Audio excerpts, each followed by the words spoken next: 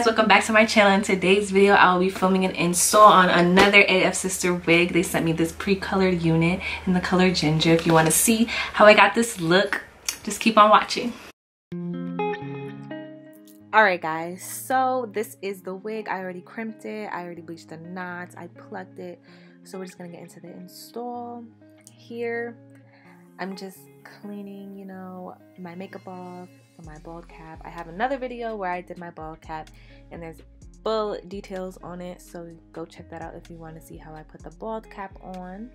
Here I'm just putting on this wig. This is a 13x1 T-part wig from Afsisterwig. The lace is a transparent lace. It is a little dark for my skin tone. I feel like the red was more transparent. The last wig they sent me was more transparent. This one was a little dark for my skin tone, but it still melted very nicely. It is 150 density and it is an orange ginger color. I think I said that already, but I don't remember, so I'm just gonna say it again. Here I'm adding one layer of glue. I think I did two in this video, I'm not sure. But yeah, I install my wigs a lot on this channel, so if you guys want a more in-depth video on me doing an installation, I have some talk throughs on my channel already. If you would like to get this wig and you like the color, I will have all the links in the description box below. So yeah, just keep watching to see the end product.